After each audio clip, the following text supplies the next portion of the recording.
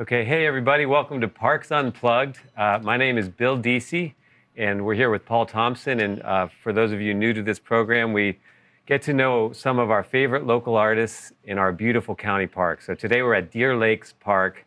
It's just a gorgeous, slightly windy day, and I'm really happy to be here with Paul, one of the more talented people in Pittsburgh, really. And Paul's going to just start us off with a song by John Patitucci. That's right. Who we had at the, where was he? I think he was at South. Oh, he was at South. Okay, sorry. South Park, yeah. So here we go.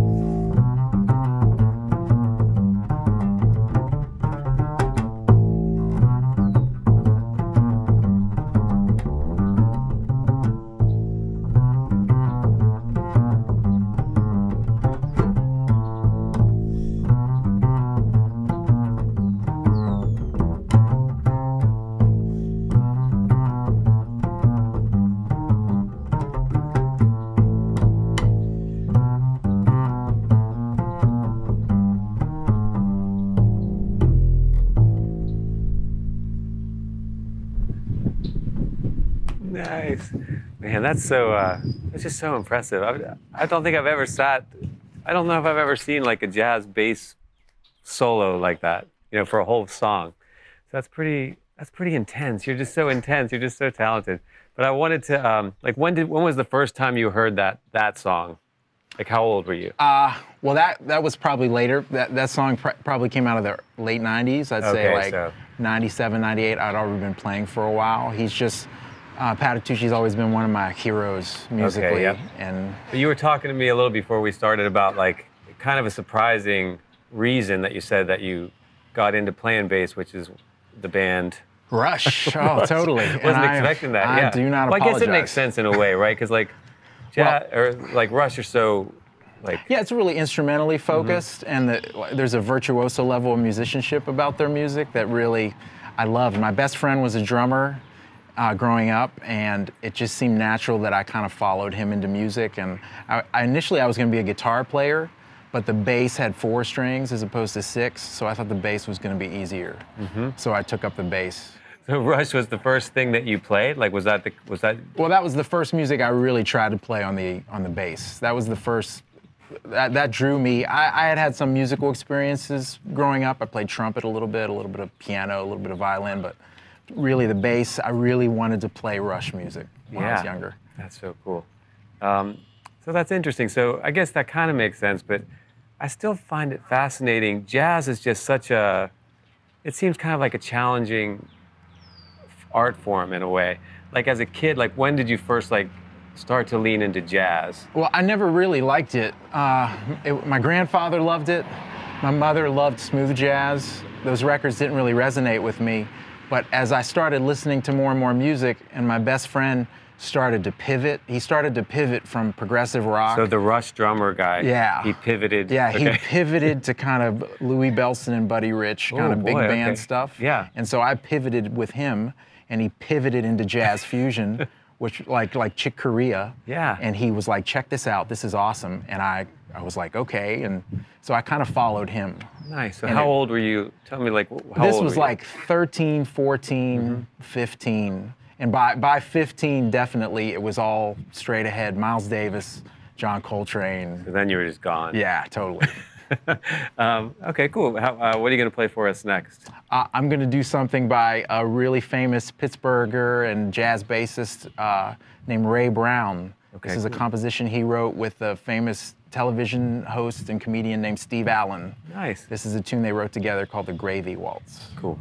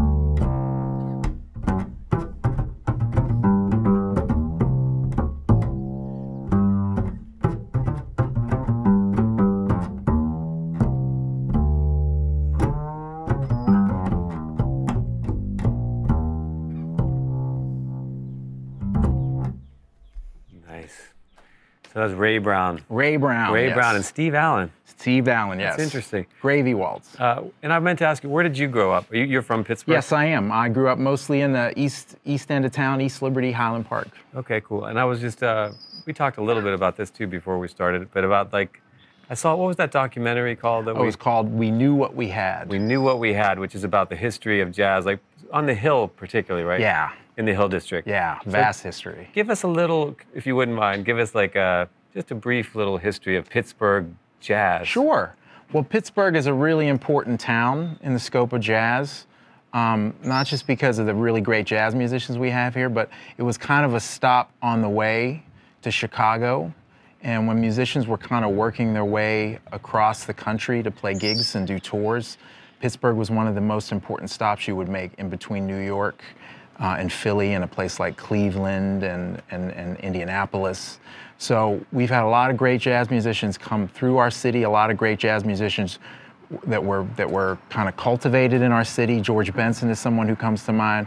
But they all played, there was a place in the Hill District, basically the Crawford Grill and other great jazz clubs where there was amazing music in the Hill District. It was like a little New York, little Harlem they called it really, because it was so diverse. The level of musicianship was high, the shops, the experience of being on the Hill District, you know, almost 100 years ago was just like being in New York. That is so So it's really incredible, and we've always had great jazz musicians here. We've been really lucky to have people that could stand with anybody. I'd put anybody in Pittsburgh up against people that are in New York or LA. Great musicians who could walk off of a garbage truck and play you off the bandstand, as we say. So, Man, that's so cool, yeah. I was blown away by that documentary. Oh, it was fun, yeah. I kind of knew it, but just to see it all laid out, just it was almost like Pittsburgh was kind of like Paris or something, or like, or it was just like this place that everybody had to play. yeah, right? it was just the tip of the iceberg. I mean, there's a lot of, they picked some really great famous musicians, Mary Lou Williams and Ray Brown and George Benson, Ahmad Jamal. They talked about some great jazz musicians, but there's so many people that you probably never heard of that can really play. What are you going to do next? I'm going to do something kind of timely that was written by Fats Waller almost 100 years ago, but it really relates to what's going on now. And it's a wonderful tune that was a big hit in its day called Black and Blue. Yeah, cool, perfect.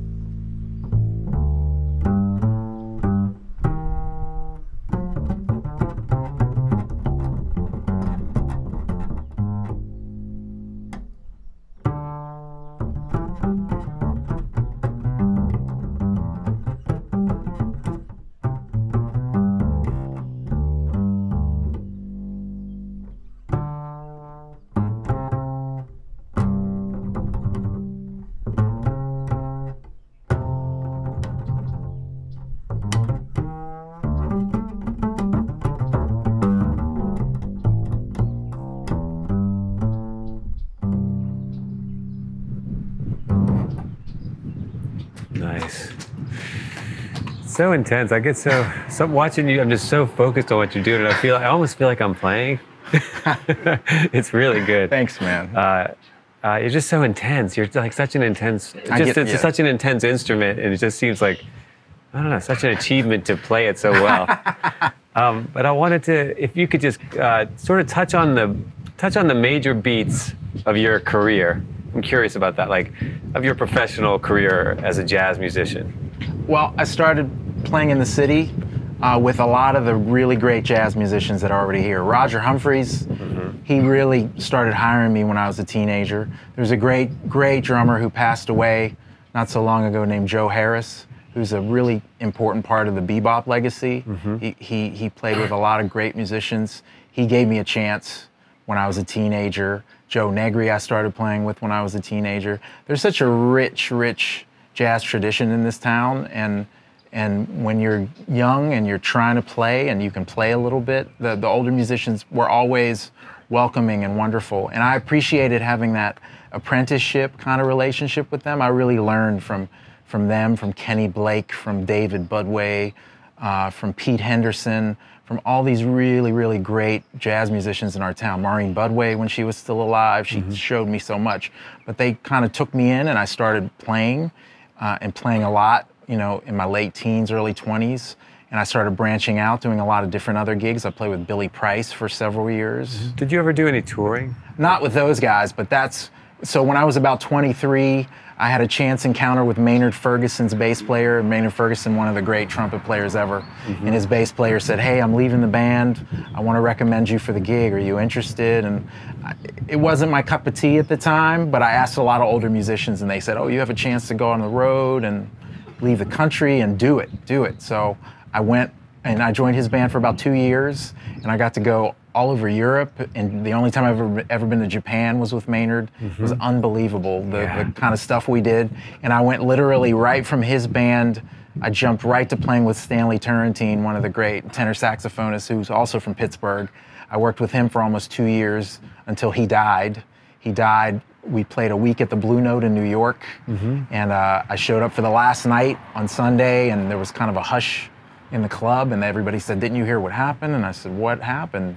"Oh, he had a stroke today. His wife found him in the bathroom of the hotel." And so that was an amazing gig for me, though. Amazing. One of the great musicians. My favorite saxophone player will always be Stanley Turrentine. And then after that, I kind of came home, kind of took inventory, and I started working again around town. And the musicians, like I said, were welcoming. "You're back in Pittsburgh? Hey, I got a gig for you next week. Let's start to work." So I started kind of setting my roots in, and that's when I started teaching, which has become a equally huge part of my life. I started teaching at Kappa, the Performing Arts School, and a couple of universities, and now my heart is really, as much as I love to play and it's my focus, teaching is really important to me, and the journey and helping the music grow and live. So that's how, pretty much, that's my career in a yeah, that's fascinating, man. Bubble.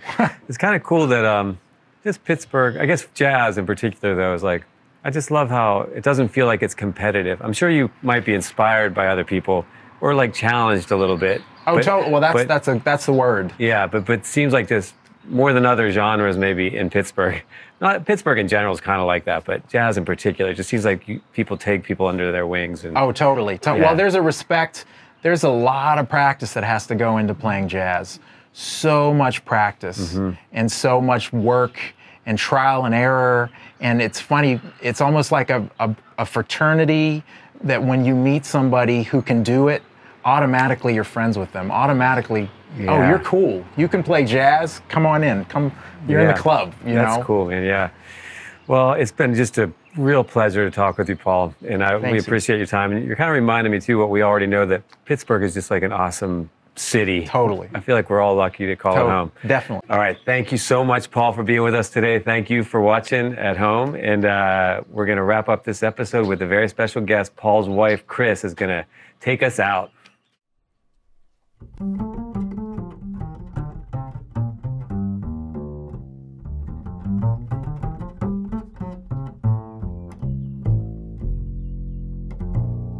When all the world is a hopeless jumble and the raindrops